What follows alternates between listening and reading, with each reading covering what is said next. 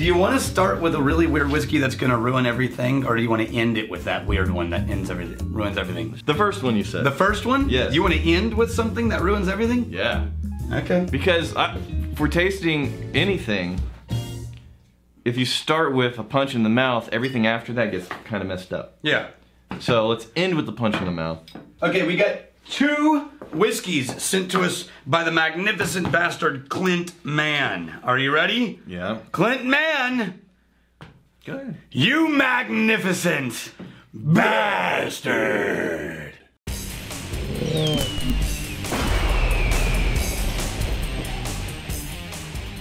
Alright, so we already reviewed the Hickory Rocktown, Arkansas whiskey ages ago. Sure. But this is a part of their series called the, not flavored, but anyway, it's a special series that Rocktown is doing. It's the Flavor Grain series. There you go, Flavor Grain series. Flavor Grain series, Peated Malt. Peated Malt. Yeah. Peated Malt Bourbon. So it's technically 82% corn, but the part of the grain that's not corn is a peated, part of it is a peated malt. Okay. So imagine if we made a corn whiskey where part of it had the peated maris otter that we had down there. Sure. Right? Instead of wheat or rye. Yeah. This is only barley and corn. Yeah, yeah. Only barley and corn. And part of that barley is peated. And that, I find that really exciting. Ooh. I think Rocktown, I don't know I can't remember what it tastes like, but I love how creative they're getting. Yeah. And how interesting they're getting and how they're trying cool shit. Yeah, yeah, so... Well done, Arkansas. The nose is great. A nice, rich caramel and oakiness, like a sweetened oakiness. Wow, the peatiness, man, I wish we weren't so close to... A scotch. A scotch. Yeah. Because compared to it's in there. Compared to a peaty scotch, I'm like 7 minutes away from that. I haven't found the peatiness yet. I'm gonna let this settle. This is only 12 months old. It's 1 year old, and the nose does not smell young and sour or piney. This is 1 year. 1 year. That is, the nose on this is magnificent for 1 year. I wonder how big the barrels are. This is maybe one of the most subtle young bourbons I've ever smelled. Let me tell you this. I all of a sudden got very excited about this being a 1 year old whiskey. Because of our own personal circumstances. Right. Because it's one of the most frustrating things about being in the whiskey industry is at any given time, you are years away from having something to offer people. We don't have it nearly as bad here in the South as they do in the northern part of the country or in other countries entirely. But still, only being a year away from offering something that, at least on the nose, is this nice. That's a 46% whiskey. Phil Brandon, head distiller at Rocktown. Phil Brandon, if I made anything even close to this, I would die a proud man. Like, this is so good. This may have just jumped into the category of one of my favorite bourbons. Really? Because of that peated malt. Right. Keeps it from being pure sweet corn. Right. This is, I like this a lot. Well, did you say one of your favorite of all time? Top 10. Top 10. Top 10. Top 10. Immediately. Immediately top 10. Wow. No, I've not lived with it, but this is top 10. It's a tentative top 10. For a bourbon. Tentative top 10. For a bourbon. Well, yeah, we're talking about bourbons here. But there's molasses Yeah. in here. There's pipe tobacco. There's leather, but it's not raw, new leather. It's old, rich, oiled leather. And it's one of these whiskeys that the first moment unfolds into some cinnamon for me. Slightly coffeed. Some cinnamon. The finish is a little bit of a tiny bit of barrel bitter. The molasses, you're right, is there. The honey is there. Damn, dude. So you say we've had Rocktown before. The hickory smoked one. I don't remember adoring. I don't remember either opinion. I don't remember really loving that hickory one either. It's in here, so I don't want to open this one all over because I want to keep this one sealed. Let's find that. But we've got 4 more bourbons to drink. So here's just their normal bourbon. Let's do that. I don't want to open the hickory yet. Okay. Because I'm confident I have it somewhere. Miserly. Miserly. Yeah. You can see the bourbon in the... You can see their distillery character in this bourbon too, but it's sweeter and it ends kind of clingy sweet. this thing. in sugar, but this is unbelievable. The regular bourbon is much more simple. If they don't submit that to awards things and win double gold every damn time, I'm going to be blown away. You have a raging hard-on for this. I did not expect to fall in love with an Arkansas bourbon. Let me just put it out there. This is catching me off guard. And I think because it surprised me, I'm being that much more excited about it. Yeah. Because I was ready Your for this to be like... expectations were so low. Yeah, and then I tasted it and went, son of a bitch. That is... Wow. No, it's very nicely balanced. A lot of complexity. I like that. It's not weird complexity, though. It's comfortable complexity. It's notes that you want to find in American whiskeys. Mm-hmm. Yeah. All right. Rinse out your glass. We're moving to... We're not adding water? No, because we got too many to do. We're moving to a whiskey distillery in Illinois. You know, my mom grew up partially in Chicago. Oh, yeah? Is that how she got into the mob? Yeah. Don't She cross doesn't like to her. talk about those years. Don't cross her. She was one of the mob's most effective hench women. This is Oppidan? What would you call this? Oppidan? Yeah. It's a name of there's a whole thing. Oppidan. Oppidan. This is called Oppidan. That is correct pronunciation. Oppidan. I'll tell you, I'm not a big fan of the cap, but overall, I think this is a beautiful bottle design. This is from Bill Fullerton. Bill Fullerton, you magnificent bastard.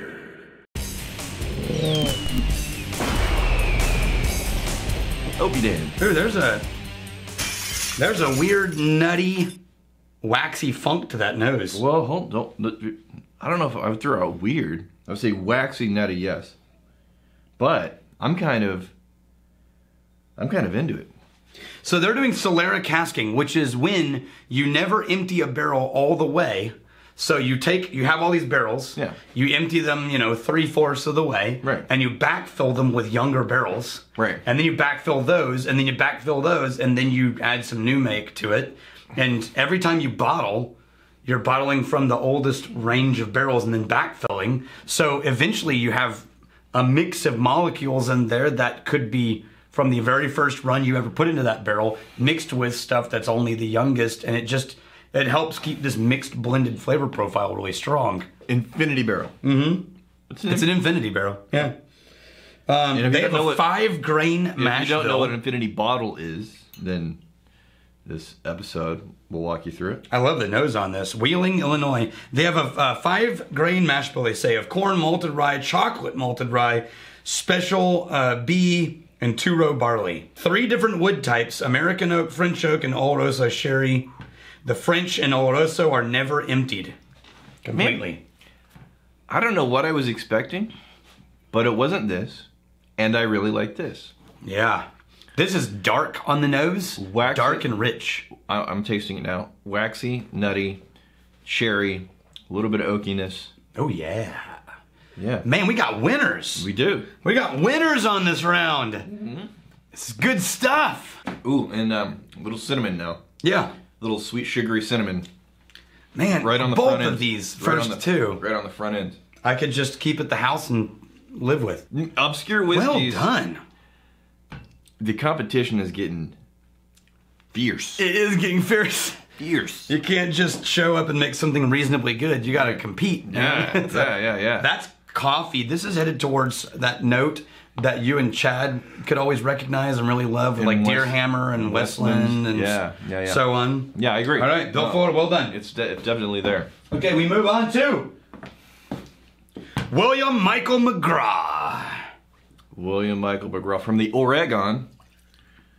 That's right. You can drink how the you rest of pronounce that. it. Oregon. Oregon. Oregon. Oregon. Oregon. Or Oregon. Oregon. We got that. Oregon. We got William Michael McGraw, you magnificent bastard. So this is McMenamins.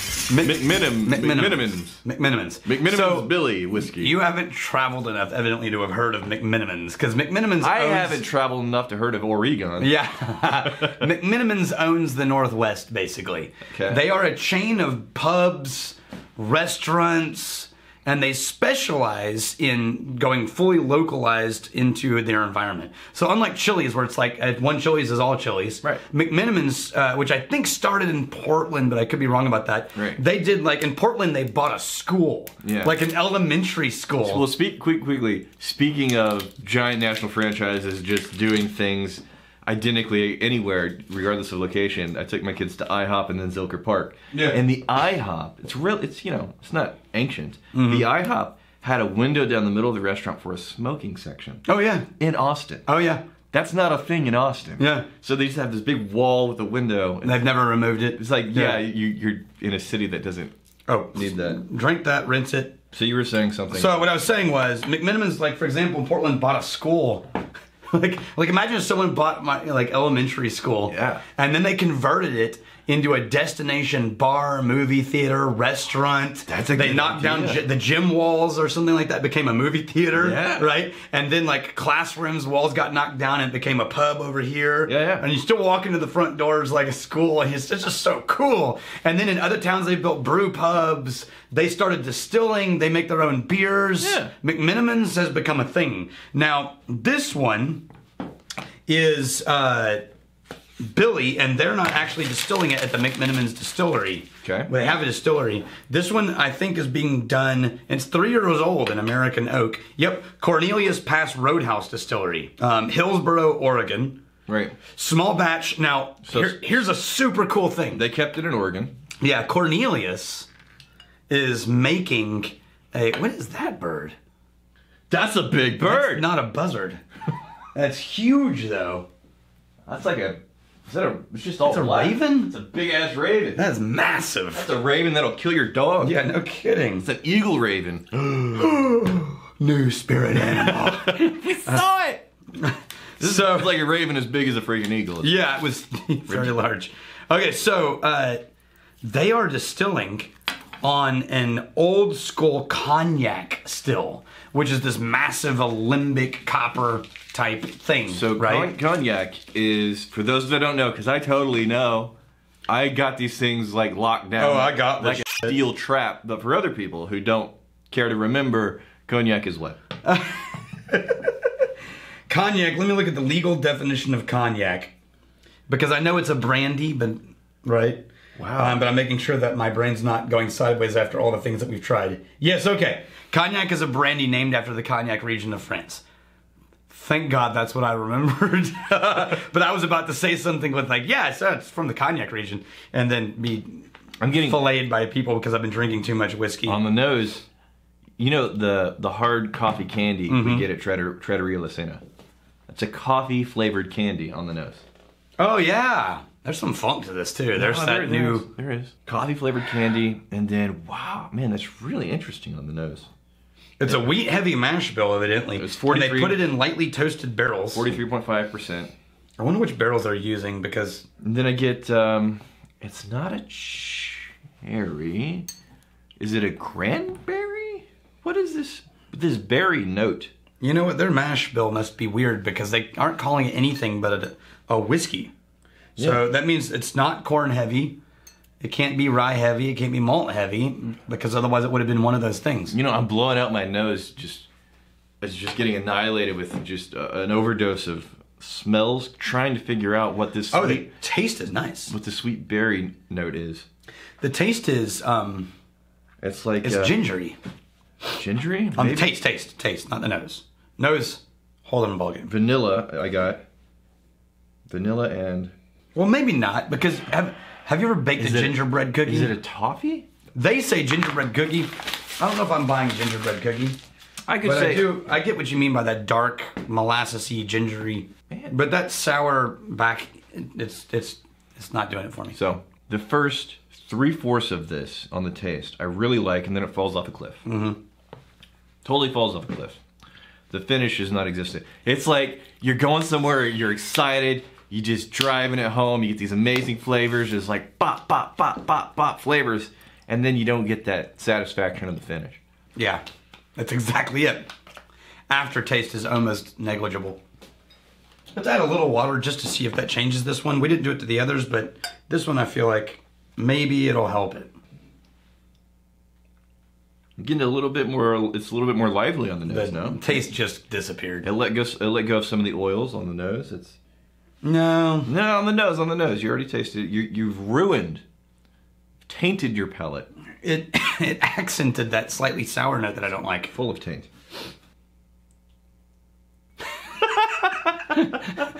Awkward pause. All right, William. Yeah, no, don't do water. Don't do water. Water just... Man, It was everything. they found this magical little window of interesting flavors. We put drops in there. When we ruined it. Fell apart. Yeah. Entirely fell apart there. All right. Is that it? Now we got one more. It's going to ruin your life. Woo! You ready? Okay. Oh, yeah, the Ruin the Life one that I saved. For This is thanks to Jason Busey. So when Jason... Wait, thanks to Jason? Yeah. Busey? Jason Busey dropped this off. He said, I don't know if you're going to want to drink this one, but I thought it would be funny if you did. It's Corsair, Yeah, Corsair makes good stuff. right? Yeah. Old Punk. Old. It is. Okay. Pumpkin spice flavored whiskey. You know the whole rage of pumpkin spice that takes over the world around the holidays? I have my hot yoga class right after this. Yes. And then I suddenly feel the urge to get on Pinterest. Yeah. Here you go, Corsair. Okay. Making a pumpkin spice spirit. Whoa, that smells like pumpkin spice.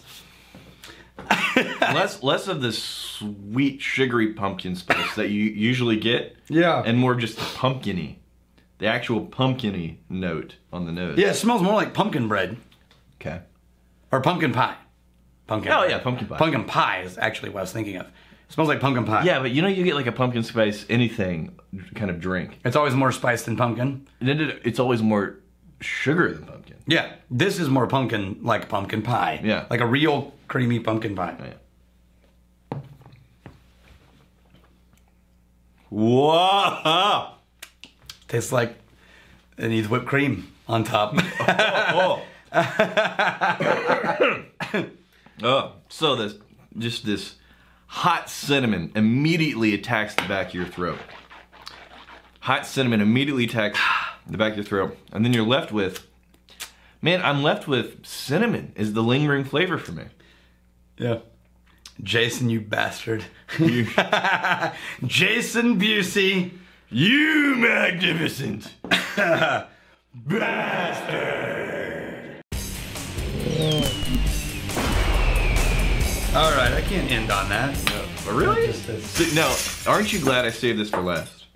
Because that would have totally ruined everything. I still have this hot cinnamon, with a little bit of a thread of pumpkin hair floating on top of the palate. I'm going back for more. Right, here's the fighting, stealing, and drinking. You fight me, fight for a friend. If you steal, may you steal a lover's heart. If you drink, May you drink with us. Hey, thanks for hanging out with us in the Whiskey Vault. Don't forget to throw in a like, hit that subscribe button on the bottom right, and drop a question or comment down below.